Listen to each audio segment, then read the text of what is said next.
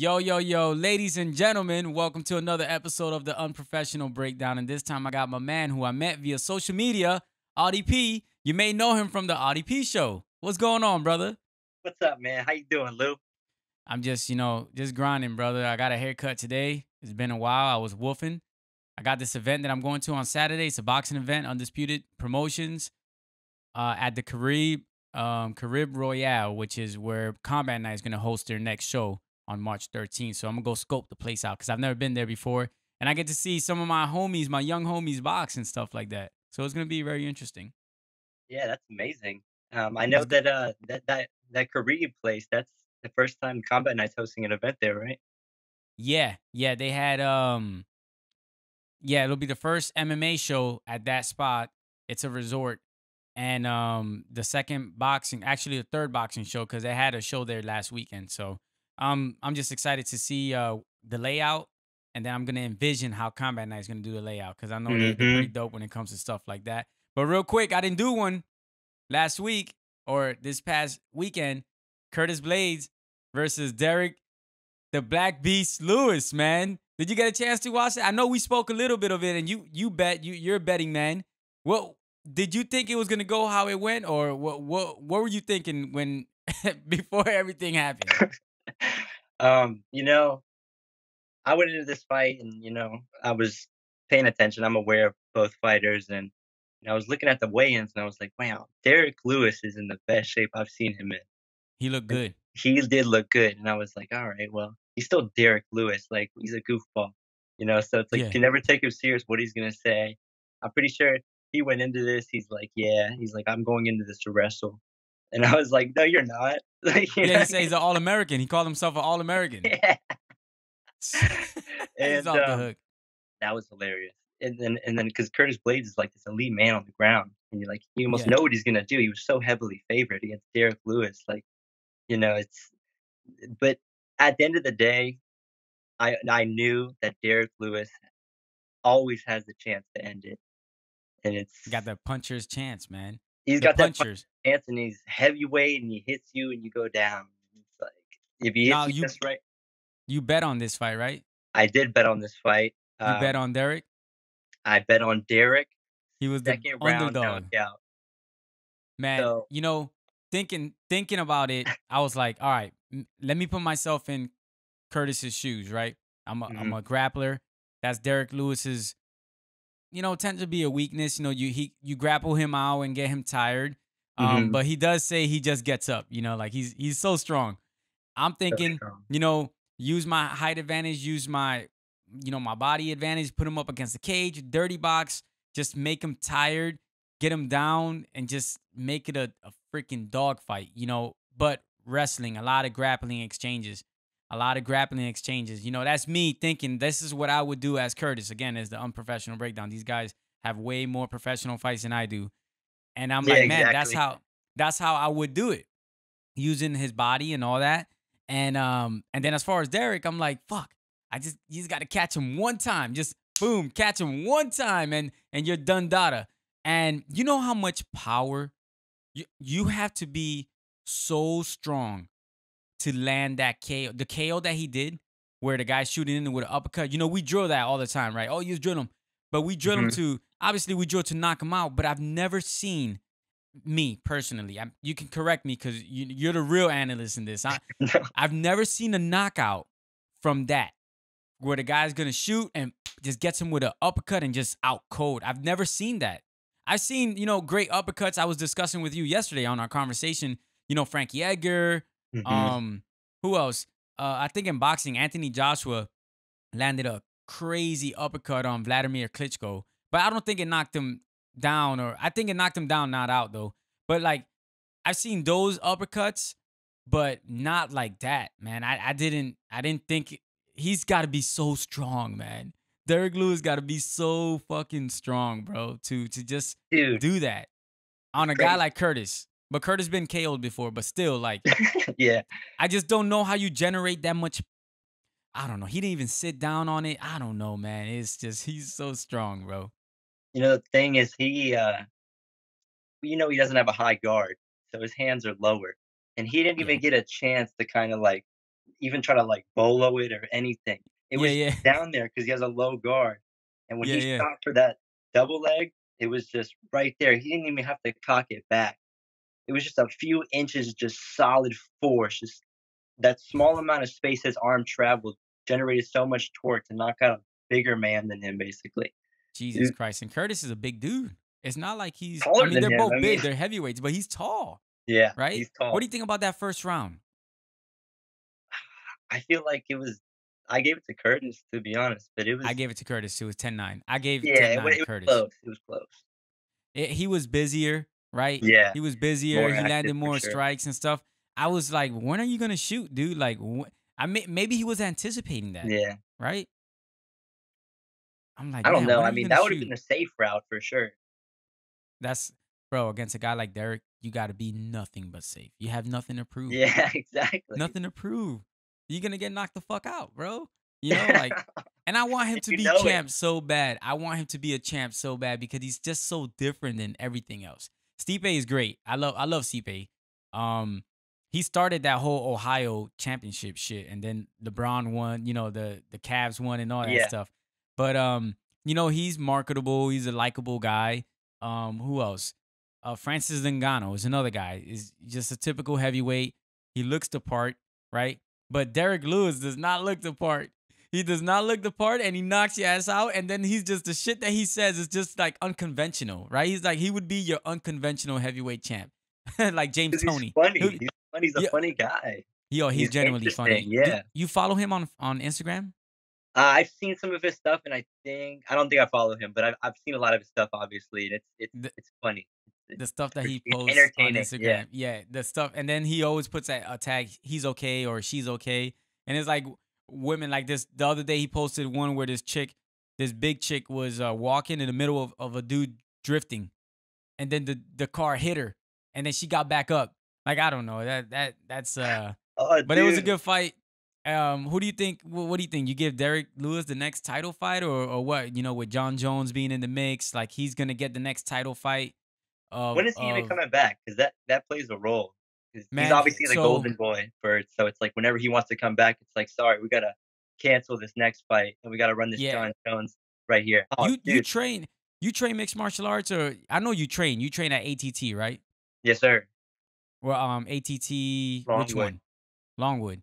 And Longwood. what do you train specifically? Do you train everything or just jujitsu, kickboxing? What do you do? Well, now I've gotten into training everything, but when I Good, started off, it was just Brazilian Jiu-Jitsu, nice. and I did that for probably a year. Actually, I was doing it up until COVID happened. Okay, Um, I was I was doing it, and, the longer time passed, as it even got closer to COVID, I was training more and more. Even when COVID happened, I was training, like, 6 days a week almost. Like, I was in there on Saturday, you oh, that's know? dope. Yeah, So it's like I was really into it, and I still am. It's just this whole thing has been so weird, and I haven't even heard yeah, about anybody getting COVID, but I just have a lot of high risk people around me. I know I would take COVID to the chin, but it's like yeah. I don't even wanna be responsible for that, and it's like, It's a little it's a hard sacrifice because it's something I'm yeah, very passionate about, but it's like, you know, I yeah. still We I all still took a I'll take a break on that, and then eventually I said, "Fuck it." I see the same picture, the same people in the pictures every mhm, single time. Like, fuck it. I told my wife I'm going back. So I've been training. I don't train every day like I used to, but I train. If I got something lined up, then I'll do a little camp for that and train more actively on that. mhm. But what got you into just martial arts in general? You know what, jujitsu, just to start off with. Um, well, I did karate as a kid, so, like, that Oh, was, like, dope. some martial art experience I did it for a little over a year, so it wasn't anything crazy. I just thought I could sidekick people in the face when I was in, like, 5th grade. Like, that was that was what karate did to me at a young age. So, Yeah, I that's was like, dope. "Alright." But and then, years went on and everything, and I just decided, I'm like, "Yeah, I'm trying to trying to see about jujitsu." I hear a lot of people talking about it. It's been getting more and more popular since it was invented, and I Yeah, guess it just got enough traction where it got to me, and it really hit me in a way where I was like, let me try this. And it wasn't like I'm the type of person where it's like when I want to do something, I'm gonna do it. So I went to ATT. I I saw the kids rolling because it was right after work, so it's, little kids class going on, Yeah, yeah, yeah. and I went in there and I talked to this guy at the front desk, Cole Engel, a black belt, jujitsu at ATT Longwood, and still my instructor. He uh, Good. he was there and he talked to me and told me about it, and then we went in the office, talk business, and I was like, "I'll sign up for a year right now." And I was like, "Never even done it before. Don't want to do a trial class. Let's go." Yeah, You know what just I'm saying? ready to go. Let's That's go, awesome, dog. man. Let's go. And That's now. Were you before you signed up? Were you a fan of MMA oh yeah, I before was you always signed a up? fan of MMA. Okay. I always watched that kind of stuff. Before I started training jujitsu, I thought that I could wrestle. My dad wrestled, Oh, dope. 7 years. You know, and he taught me some stuff when I was a kid, so I thought I knew how to like shoot a double and stuff like that. But it was like that false objective reality before you actually start training. Yeah, yeah. I At guess least it you was you like tried above it though. average. Yeah. I guess it was like above average if you take like everybody on the planet. But when you hold yourself to a higher standard, such as the martial arts community, when it comes to martial arts, it's like a different level. You realize, oh my gosh, I don't know anything. Like that Yeah. wouldn't work. That wouldn't work at all against anyone who could see that coming. Like, it's super telegraphed, like it's terrible technique. Oh Somebody's gonna yeah. get hurt. You And don't know it works until you do it live. Like when I started a long time ago, I learned I learned the armbar.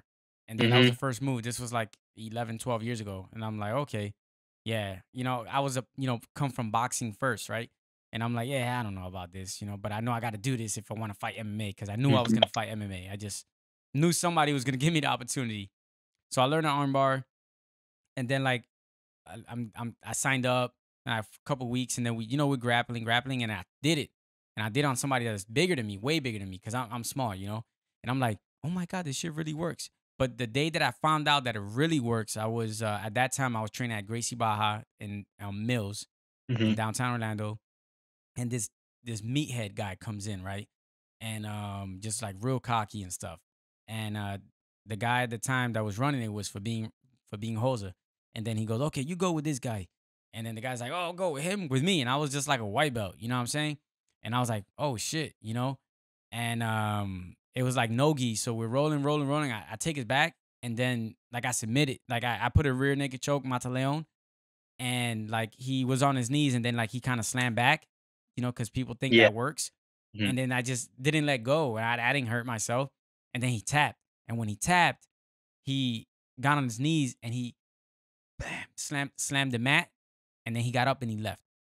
And then there, I was like, "Yo, this shit works," because this motherfucker was like 200 plus pounds, and I'm small, so I was like, I'm still 130. I'm at my heaviest ever, 130 is. Mhm. But at that time, it was 12 years ago, so I was fucking 20, 21, and I was like a buck 24, wet, and I was like, wow, this shit works, man. And then that's when I just really, really fell in love with jujitsu.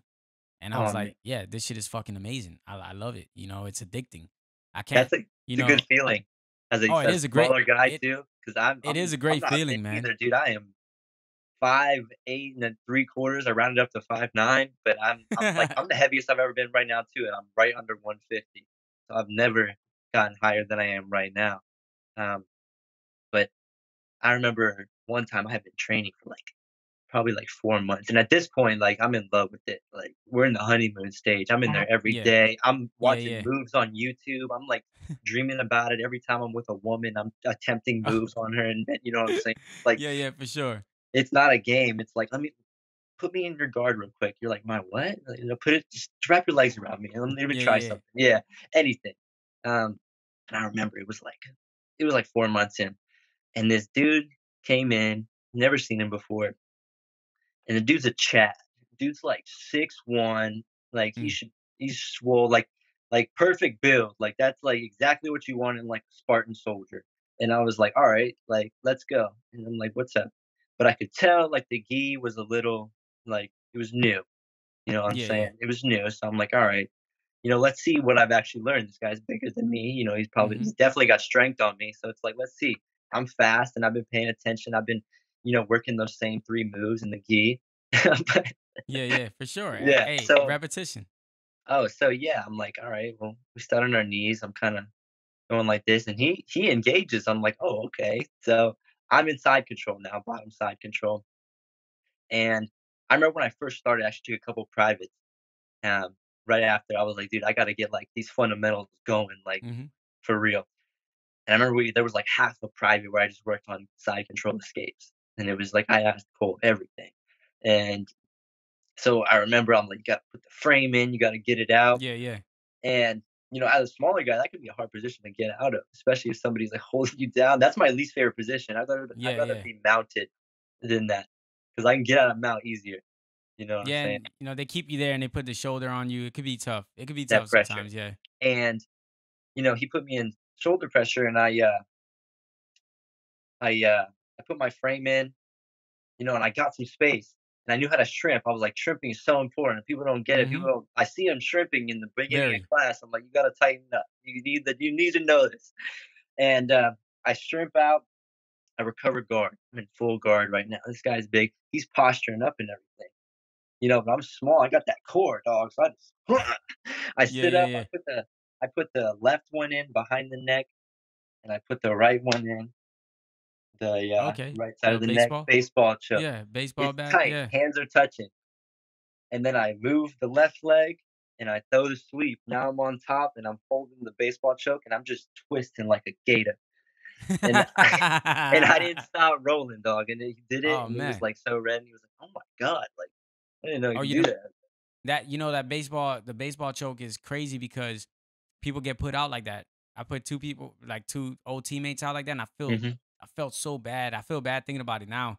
mhm. Same thing from guard, and then I let them think they're passing my guard, and then I just go, go, go, go, go, go, and then they just snoring. And it's an effective move. That's a very, very good move to use 4 months in. You know what I'm saying? Yeah, That's awesome. You don't learn that shit till like maybe a year, 2 years. Some instructors don't teach you that stuff because that's an advanced move. That's pretty awesome, man. It works. Jiu-jitsu's great, man. It's great for little guys, man. I love it, dude. great, It's just the best thing you could do if you're a little guy, literally. yeah, man. I love the gi. I love no gi. I don't care if I tap out. I don't give a fuck. Some people care, but I don't care. It's like whatever. Tap out, boom. Let's go again. Let's Yeah, go again. I'm not gonna fall for that again. So I see sometimes when people grapple with me, they get frustrated because they're like, I bet in their mind they're like, this little motherfucker, god damn it, stay still. You know what I'm saying? But yo, tell me more about the Audi P show. Where can we find it? What days does it drop on? Like, your Instagram, all that stuff. I'm gonna put it on the screen. That way the people that listen, whoever you are, can go and follow your show because I think you're a very intelligent man. You do a lot of research and your production is top level. So shout out to your producers. They do a great job. You do a great job. You ask the right questions and I really love your work. thank you so much, man, and thank you for allowing me to be on your show, first Yeah. of all. Thanks for Like, I coming love on. watching this. No, it's awesome, and shout out to my production team, Luis and Tyler, they work hard, we have a whole oiled engine, on the surface from what people see Hmm. on the show, so I guess we're doing something right. There's always technical difficulties, I'm sure you know about that, and Yep. it's stuff you have to work through, but we do release episodes on Saturdays, just once a week for now, give you Good. time to digest all the information and gems we're dropping on the show. Good. But it's been a journey. I mean, I started it in November, and it's came a long way in the past 4 months. It's called the Audi P Show, and you can check it out on YouTube, Spotify, Apple Podcast. I have an RSS feed. I have an Instagram, the Audi P Show. Audi is Audie. Let's go. Thank you so I much, dig it. man. Man, thank you, man. And I'll see you. You can always come to my crib and train too. I live like 30 minutes from you. Oh, that's I perfect. got I got some mats and stuff like that. And I'll see you around, brother. And thanks for coming on. I'll And see you at the guys, next event. I'm gonna check. yep, I'll be there I'm for I'll going. be I'm there for going on the sure. 13th. Awesome, man. I'm glad you're gonna be there, brother. And I'll be there. I'll be commentating. And that's it, man. Let's Guys, go. thanks for coming through, y'all. I'll see y'all again. Peace. Peace.